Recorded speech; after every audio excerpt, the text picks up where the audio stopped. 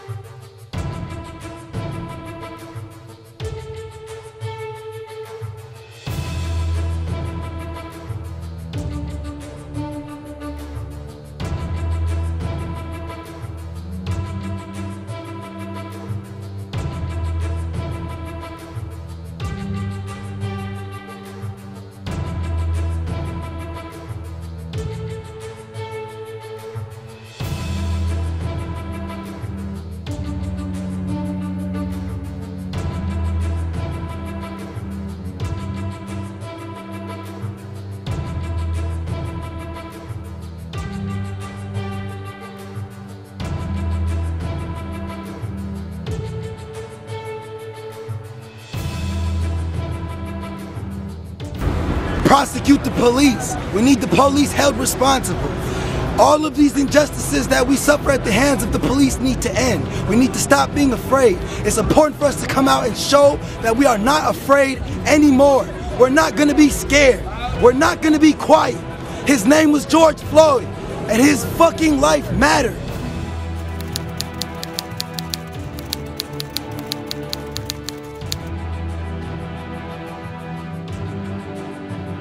America is the deadliest police culture in the modern world. There is no nation on the planet that kills and incarcerates more of its people.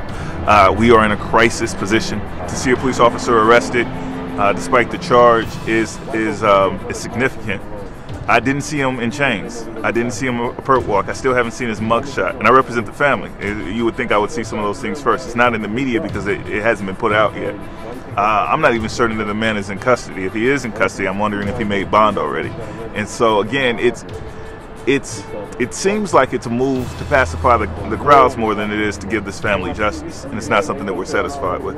Third-degree murder is an inappropriate charge. It means it was an accidental killing, like manslaughter. The partner charge that they levy. If I get in my car, I get drunk, I don't intend to kill anybody, but it's reckless behavior that could result in somebody's death. That's manslaughter. That's third-degree murder. But when I apply pressure for a sustained period of time to a critical area of someone's throat, and it's all about foreseeability. It's foreseeable that that kind of action will result in serious death or bodily injury, so that's murder. We're out here to show people that change starts with us. We're not scared no more. We're starting the movement today. This is gonna have a chain reaction across the nation. Let's go, rise up in your local city. We burning all this shit down. If they don't wanna give us justice, then there's not gonna be any peace. So let's go. Que cantar, que vamos a triunfar.